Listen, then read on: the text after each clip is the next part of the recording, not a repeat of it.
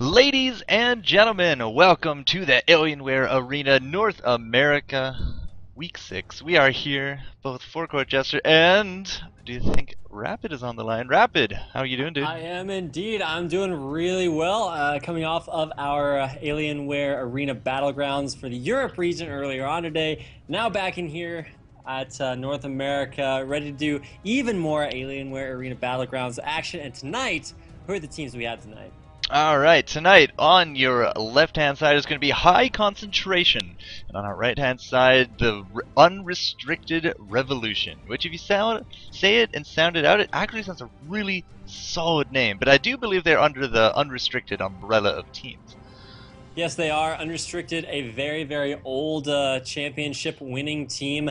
They are probably the first League of Legends team alongside of a picture of a goose and haters that make us famous that were like the first big trifecta of League of Legends teams. They had a lot of they had the previous curse lineup that has now gone on to include, Liquid and Elements and a bunch of other famous League of Legends players. Now, this is their B team, Revolution, who has actually gone through and actually winning tournaments of their own. Now, they're obviously not winning, like the IPLs, the MLGs, super huge tournaments, but they're winning. They actually won Severity Gaming's Fall Frenzy this past weekend, and have actually won a Go for Lol, I believe. So they're doing really, really great things, and that's a Teemo that Arkin felt. Oh my goodness, FourCourtJester. We have a Teemo in our game. You know, they were alluding to that in the chat. Like, you know what? We resolve around Teemo. It's all about the global taunt that he brings to the table. But I kind of just dismissed it, saying, yeah, you know what? They're just talking. They're talking strong. But no, there you go. They're manly to their word. Arkenfell picking up that Teemo. And looking at it, Alistar getting through those bans. Yeah, that's something we've actually seen a lot, not only in not so much major tournaments, but a lot in the Alienware battlegrounds. We've seen a lot of Alistars making it through, and there we go, picked up there. Manoob's going to take that down, and I think it's either going to be Huckett or I know their normal support is unRestricted. He's not here this time around, so we actually probably will have Huckett here subbing in for him, but another fabulous member of their team. Looks like the counter picks on the blue team are going to be Graves Tarek, a super, super strong lane, and also Elise Sin jungle. Really solid picks coming out. You know what? I was just watching one of those streams over there and they had a roaming Tarek, and I was like, why don't we roam Tarek? I mean, it makes just so much sense. Stun, shatter, ultimate, a little bit of power boost. But I don't know if we're going to see that here or not. Just making sure, yes, I do have my summoner blockers up, so teams, if you are listening, feel free to pick out your summoners. And, you know, I just did a little bit of a freak out. Rapid, you carried me very well, but my kitten just lost its first tooth. Aww. And it's all bloody, and I was freaking out, and I'm like, this had to have happened as soon as I started casting. Yeah. Well, so, as thank long you as for it's not... going through with that with me. Dude, you know what? I got you covered. I mean, I just finished working out by watching a lot of League of Legends, and so now I can carry you regardless of whether it's IRL or in-game, whatever the abbreviation for that is. But here we go. Next couple of picks coming out from Unrestricted Revolution are actually going to be an Orianna Nunu. So we thought we had strong picks there from High Concentration. Orianna Nunu just as strong coming out for the purple team of UNR Revolution. And if there's one thing I know about Good Guy Sem, it is that he plays an absolutely ridiculous Orianna. And that's also, they've liked to run a lot of Teemo, which they're showing us a little bit of here today. So really excited to see Good Guy Sim on Orianna, as well as a Teemo picked up, whether he is, in any one of the lanes that Teemo can go in. But to round off the roster for a High Concentration, looks like So Fancy's going to grab Ari, and then last but not least, JHK 112 is going to be able to pick up an Irelia. They haven't really revealed the top lane for purple. It could be top lane Teemo, could be a TP Teemo, could be Teemo in a lot of different places. And there comes out the Cho'Gath. What do you think about that? Alistar, Nunu, and Cho'Gath, all very adept junglers. At the same time, Nunu can also support, same as that Alistar, or we could have a top lane Cho'Gath with a Teemo bottom. Either way, I'm looking at this, I'm noticing a distinct lack of a solid AD carry, which kind of lets me know that maybe we're going to be seeing Teemo that bottom lane. Well, you know what? Here's the thing about solid AD carry. You can run AD Oriana. Serious? There's a 2500 elo player who's named only AD Oriana, who only plays AD Oriana, and it's Serious? 2500 elo. I am serious, and I forget which server he's on. I think he's on EU West, but. Yeah, that's a thing. And look at Teemo, and then you look at Jelly Rat, who's actually grabbed out Nunu. The thing about Nunu is that he carries a steroid with him. So if you're playing an AD carry like, say, a Caitlyn that doesn't have her own innate steroid, then it's a really good idea to go ahead and give her a laning partner like Nunu that can give her that steroid that she's lacking. Same thing here for both Oriana and also for Teemo. Neither one of them have that really big, like, vein-like steroid, or like Graves or Tristana, that big, huge steroid that makes them a monster later on. So you get that from Nunu, and that's a really great pickup here for UNR Revolution. Alright, so it does look like teams are locked in, but Teemo, Olaf, Oriana, I don't know what to think about an AD Oriana. That just boggles my mind. But Jellyrat, Nunu, and we do have that Alistar out there, and I'm hoping that they change their summoners in the next few seconds. Otherwise, we're going to have a very interesting game on our hands. 2, 1. Uh, is this No smite. is this a mistake? I don't know. He got it right at the end.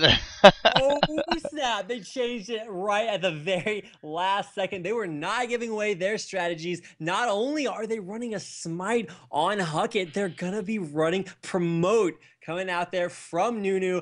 I am so excited to see this.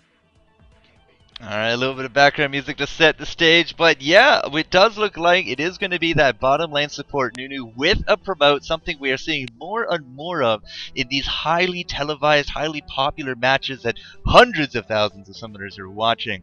But at the same time, yeah, phew, we did get off that smite for Alistar, so an Alistar jungle, very strong ganking potential.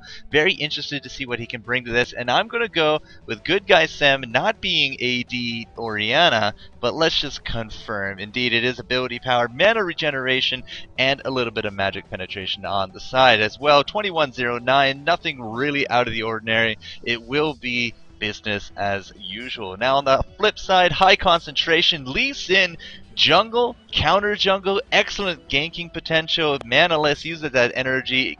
Should not be affected by blind from Teemo, but that would be in a perfect world. But we have seen some amazing plays from Lee Sin's in the past.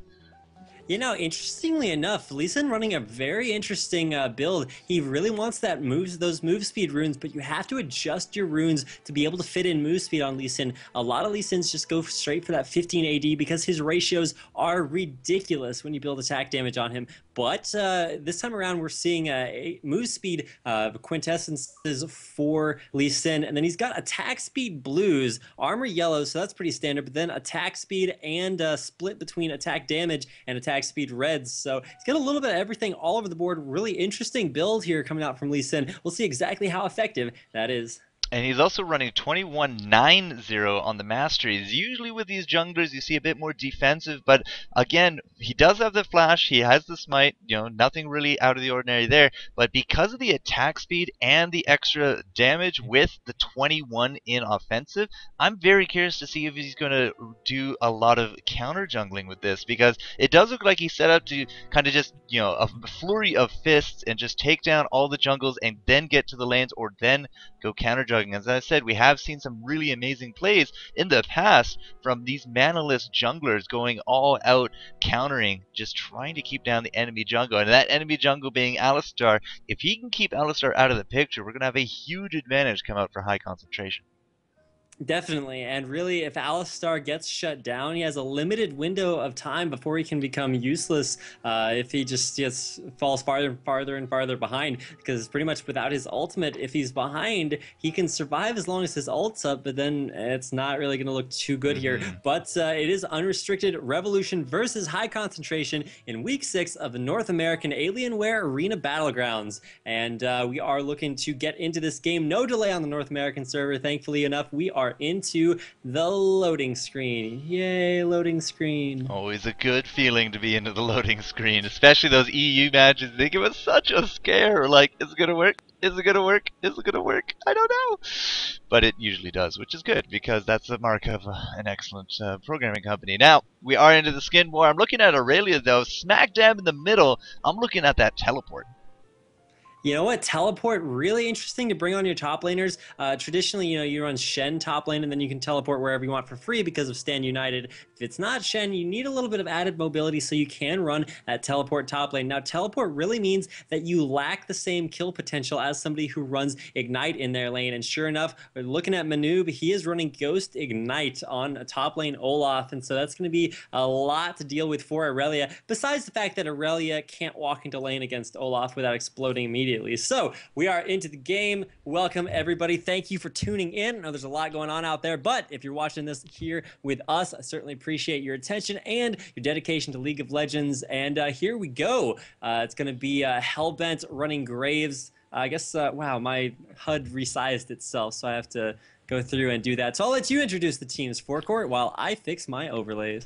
Not to worry, good sir. Left-hand side, high concentration, the HC blue team. We got Hellbound 24, Quan's Biatch, Dawn of Legends 10, so fancy, and the JHK 12. You can see all 5 moving as a unit, all 5 with boots. And I did take a quick look at Tarek as we did start out this game. He does have boots and 2 wards, no potions, no fairy charm, and that is usually a good sign that they do want to invade. If they do go in on this Alistar and that Orianna, it could go extremely well for them. Shh.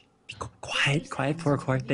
They don't know. Huckett and Orianna are just sitting there in the corner bush, waiting. I don't know. This could go really, really bad because I am pretty sure that high concentration really wants to go in on this.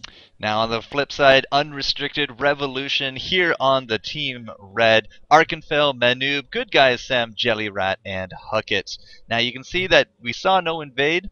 I can slightly hear myself in the background. Not entirely sure if that's you or me.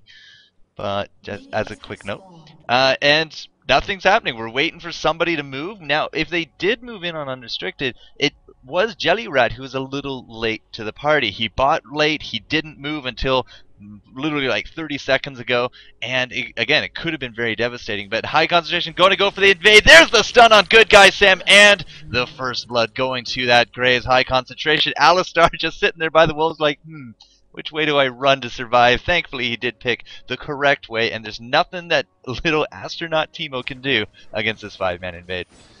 Yeah, there's a ward drop there by Quans, and I already see a lot of play coming out here from the blue team. The teleport top lane from Aurelia, she's not wasting any time, and that's really one of the things that made it look really safe for unrestricted. They were like, you know what, we have a really good shot at this because nobody's invading because of how long they waited, and usually the top laner will go back past that time, and Olaf has already farmed a couple waves, does have the level advantage solidly, but is looking to come over here and is going to help out Huckett with red because, hey man, after that really, really rough start over by the blue buff, he's going to need a little bit of something extra.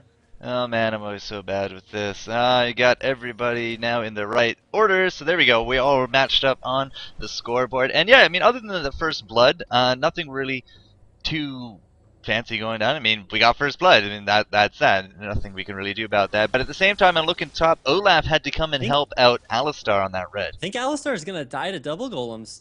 I don't think he can do double golems. He has no blue, he has no mana, he's using health pots. He's gonna die if he doesn't move.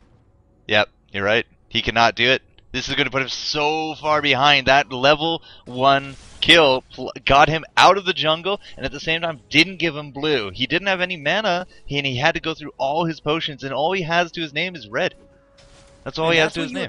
That's what you were talking about earlier on, Sean, is that the game progresses, and if you get behind, you're going to get left behind as it does, and that's exactly what's so key for Alistar, because, like you mentioned, if he gets set behind early on, it's really, really going to hurt his effectiveness, because really what's so scary about Alistar are those level 2 ganks, and they just really didn't come, but looks like we're having some issues as Hellbent 24 leaves the game a little bit prematurely. And so we're going to have a quick pause while we Victory celebration, drinks on me. Oh wait, we're only 3 minutes in. Oh, I gotta come back? Okay, sure.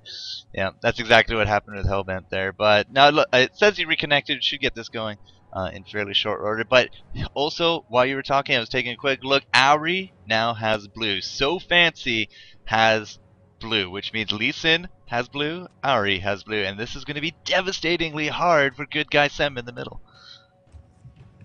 Yeah, and so it's going to be hard in the middle. It's going to be hard in the jungle. Unrestricted Revolution having a really rough time here. And I was actually talking to them a little bit before the game, and they were like, "You know what? This is going to be really easy. You're going to crush these moves."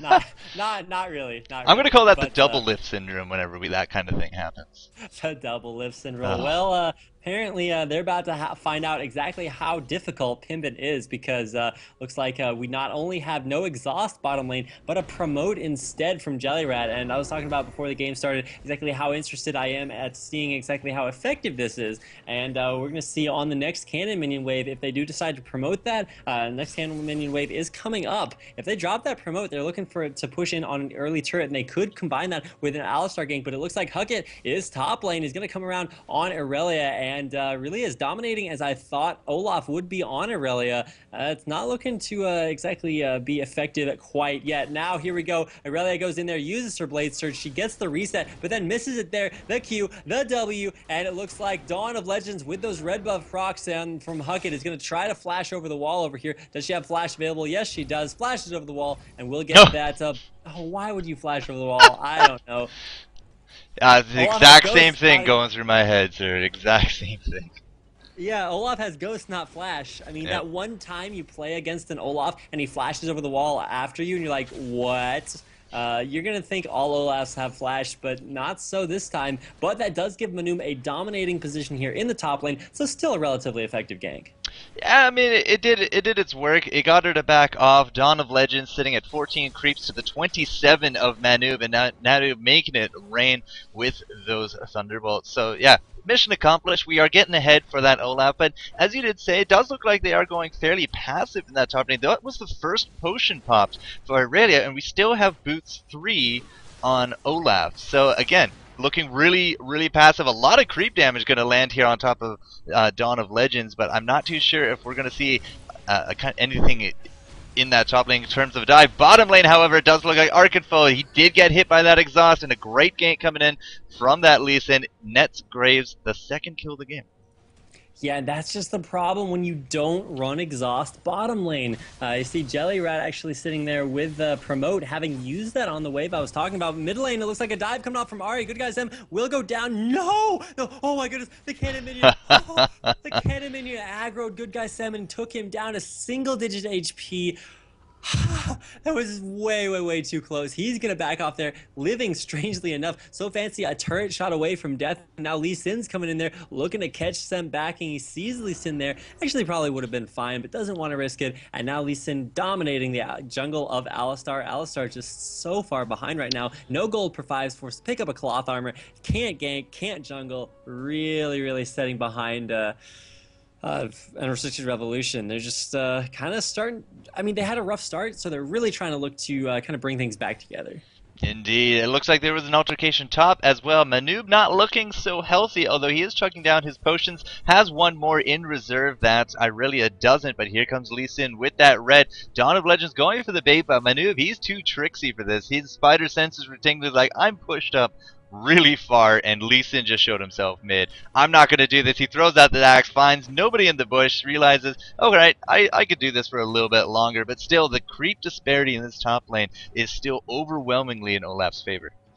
Yeah, so I can't talk enough about how clutch that was from Manub. That was a perfect gank for Lee Sin. There is no way Olaf could have gotten away from that. His ghost is down. He might could have slowed people but that doesn't stop Lee Sin or Aurelia, both of whom have gap closers. So just, he recognized that. He's like, you know what would be really awesome right now for them? If they gank me right now. So let's just back off, play it safe, and I can't talk enough about how much that game sense just saved Olaf's life top lane. So Manub definitely holding it down, and if unrestricted want some a lane to come back from, gonna be that top lane. Arkenfell having died once bottom lane, and with no exhaust in lane, he's really gonna have to pull out some moves here against Hellbent on Graves.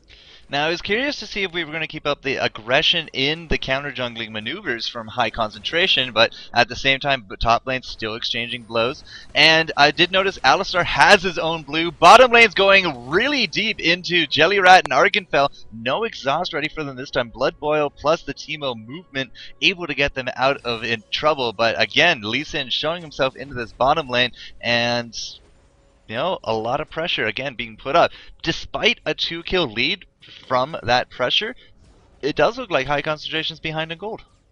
Well, yeah, you know, you got to look at that top lane like you were talking about earlier. Irelia having a lot of problems farming up there. Olaf's going to go back. Does he pick up a Phage? He's working on it. He decides, you know what? Philosopher's Stone going to be a really great pickup, and I totally agree with that because Irelia, you really have to go some form of gold per 5 versus Olaf. Preferably, oh no, Irelia. Ouch. Okay, so she's going to pick up dodge boots. Okay, the Doran's shield, that's really big. Okay, I love the Doran's. Not such a big fan of the Ninja Tabi. That's not going to help you against the slow from Olaf. And really, all Olaf needs is more opportunity to stay close to you and drop as much true damage as possible. Looks like Alistar wants to get a gank off mid. Going to get scouted out there by a ward, so Fancy's going to stay safe for now. But you need health versus Olaf. You need it as fast as possible. So you need Phage and Heart of Gold. And that's not something that Dawn of Legends really is going to be in range of for a while. Olaf sitting there, wants the Phage, not quite enough gold for that, but with the Ruby Crystal, he is not moving from top lane, and he is looking to dominate. At the same time, those Ninja Tabi will do nothing against those lightning bolts. Then again, I don't think any boots would do anything about those lightning bolts unless they were made of rubber. But we don't have anything like that here. True damage will be falling from the sky in droves from Manub. And, you know, what can you do against an Olaf? How can you try to counter him out? It's really, you just gotta get some early health. You really need to start stacking crystals, get some Dorans, which we do see here.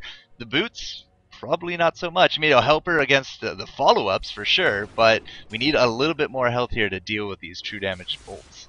Interesting stat, when Lee Sin did those wolves just now, he took was it 9 to 10 crits from them, which means that literally out of the 17 auto attacks, 10 of those were crits. And so yeah, he took a little bit more damage. Always interesting to look at the random factors. Dying to wolves, never something you want to do, but an engagement top lane really puts things in favor of Dawn of Legends. He's actually kind of turning things around, but now that we have vicious strikes engaged from a noob, just watch how much he's going to heal up off of this, and the spell vamp from his axes is going to be absolutely massive as well. But yeah, so he's actually sitting at almost 700 health versus the 750 from Dawn of Legends, and now with Huckett up there scouting things out, sees the ward there, he's going to kill that off and then walk away, possibly looking to turret dive Irelia if he loops around here, and it looks like, yep, that is the plan. It looks like we're going to have Manub shove things into the turret and then an Alistar gank from behind. It's not looking good from Dawn of Legends. Alright, let's see if they can actually get themselves a kill on the board. Here goes the ultimate from Alistar going in.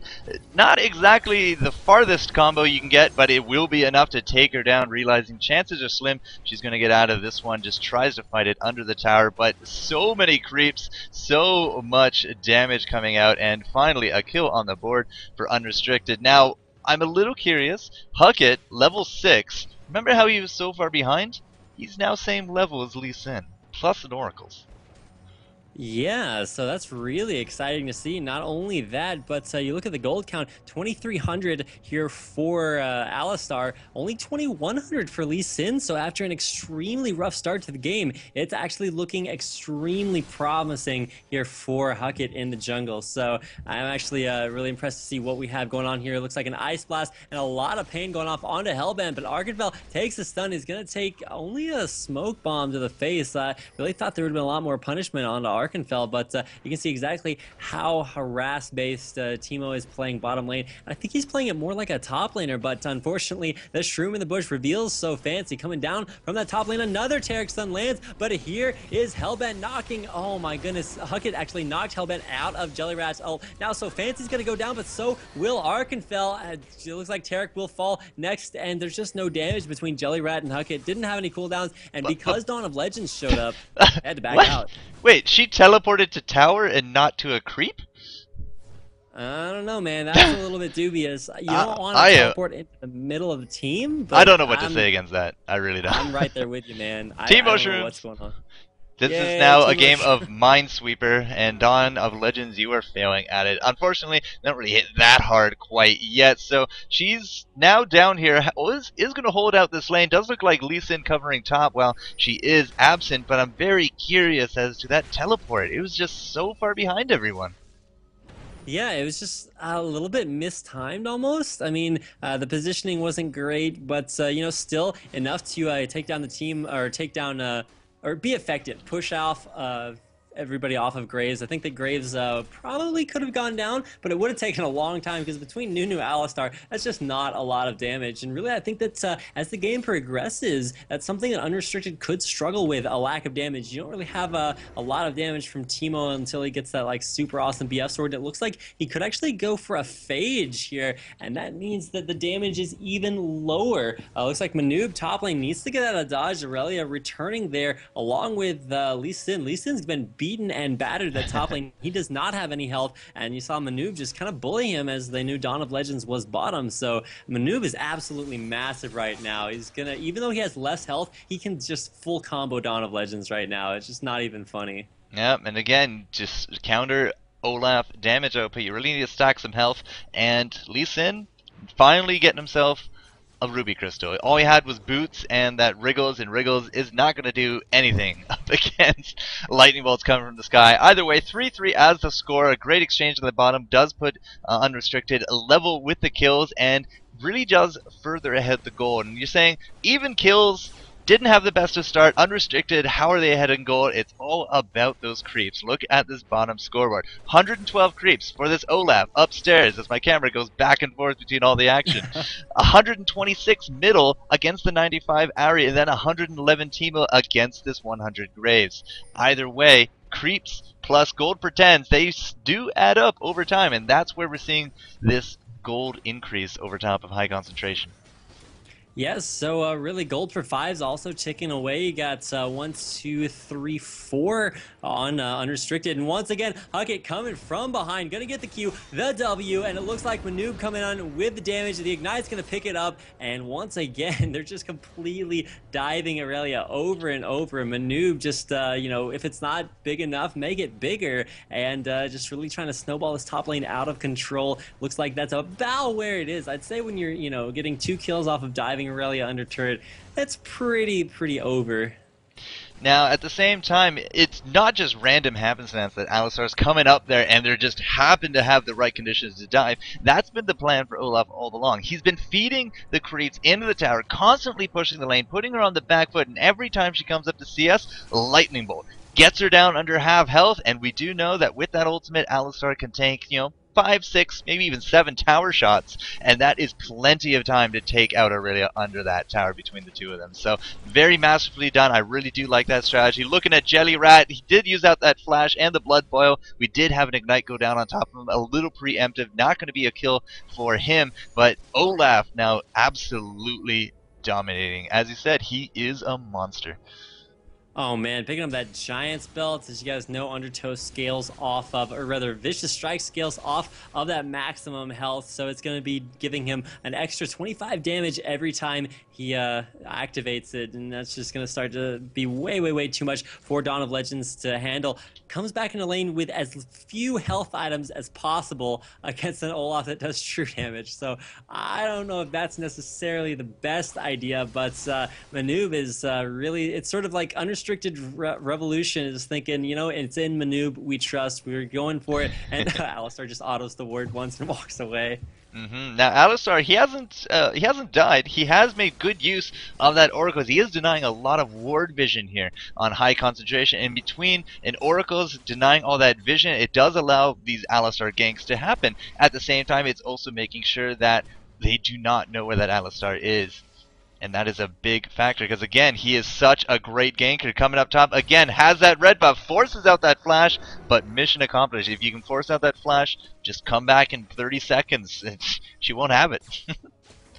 And look at this wave top lane. Manoob is sitting on like 3 full waves just left to himself to CS, and that is how much he's been denying from Aurelia. I mean, you love to push waves into turrets, but oh, there's the Orianna going off onto So Fancy. A good guy Sem's gonna be able to dodge one. Oh my goodness. Every single Foxfire almost landed, but the 2 actually aggroed creeps, and then only 1 hitting Orianna. She was able to flash out of there and make it out alive. So good guy Sem's gonna stay alive for a little bit bit longer, but mid lane and bottom are still going extremely well here for high concentration. I mean, you gotta give it to these guys. They are putting on a really impressive showing. There's the promote minion, gonna be looking to take down this turret. That minion has 2100 HP. This turret does not stand a chance. Nobody in the game at this point. Well, maybe Olaf. Yeah, Olaf has 2500, but just now, since he did get that giant spell, 2100 hit points on a creep that you cannot deter from that turret. That is something really difficult, and look at it, blood boiled to boot. As people here in chat are chanting Charles, if you've ever seen any of my stuff, we call promoted minions Charles.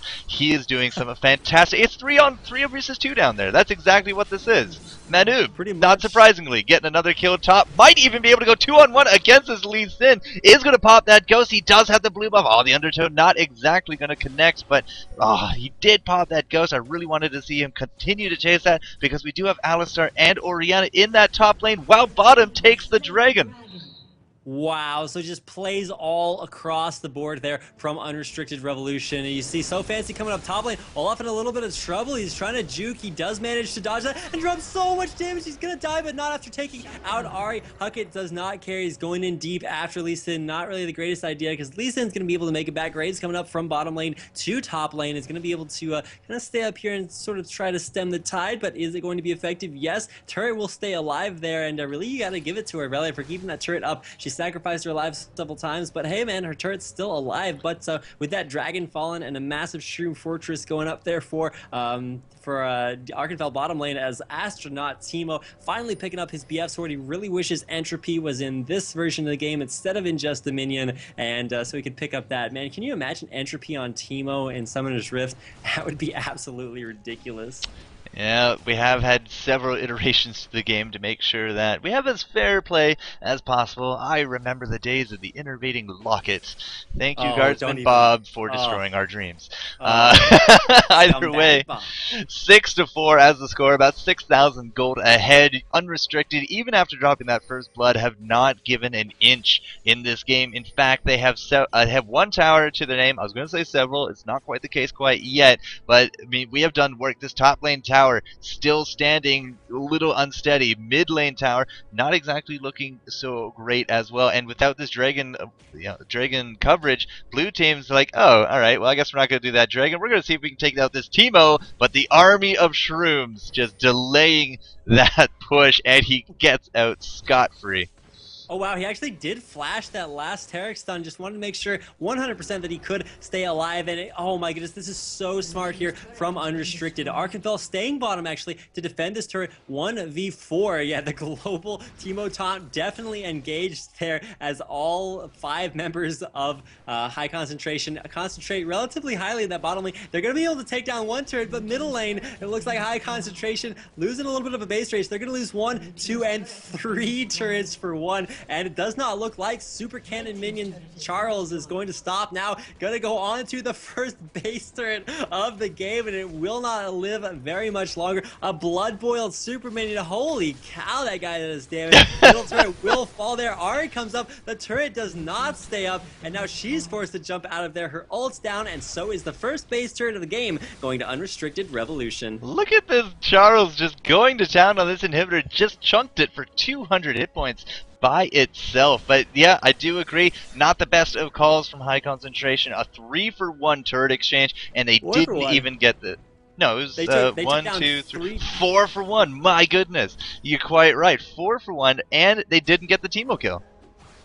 Not only did they not get that, well, they avoided the Empire play in the bush, but unfortunately, Unrestricted not able to quite pick that one up, but it does look like Huckett's actually coming in here to sort of just like stand in lane and be like, sup, I'm over here, I'm kind of chilling in your lane, but not something that High Concentration can really do about it. I mean, they made a play bottom, that was great, but oh wow, Lisa jumps in the bush expecting to only find one member of Unrestricted. There's the huge Orianna combined with massive damage coming out from Olaf. Nobody dead quite yet, but it looks like we could see somebody in that category. Lisa gonna make it out with just a few slivers of HP. Not so lucky for Graves or Aurelia. They will both ball a double kill coming out for good. Guy 7 Manoob will make it out alive once again.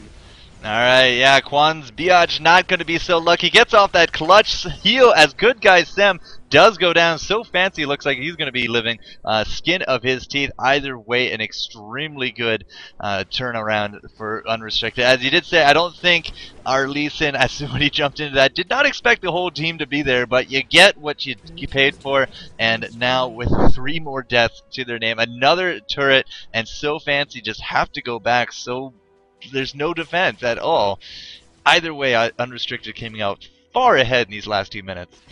Interesting Orianna build there from Good Guy Sam, who did pick up a double kill in that fight. Actually going tank Orianna, picks up as much health as physically possible, sitting at 2,800 HP. And when you compare that to what Olaf's sitting on, it's only about 300 to 400 below him. So just really, really tough guy to deal with on Good Guy Sam's build. Maybe looking for a death cap or chalice. I know a lot of Oriannas these days love to go Chalice of Harmony into Athene's Holy Grail, but not so for Good Guy Sam. He's like, you know what, I really just wish I never died, and unfortunately he did die in that last fight, but did pick up a double kill to make up for it. So just a massive amount of health on this team. You look at Teemo's building Frozen Mallet after Bloodthirster. You got a Frozen Mallet Shirelia's on Olaf. You have massive health stats on Orianna as well as a Shirelia's on Nunu. Just so much beefiness on Unrestricted Revolution. They are not going to die in a hurry, that's for sure.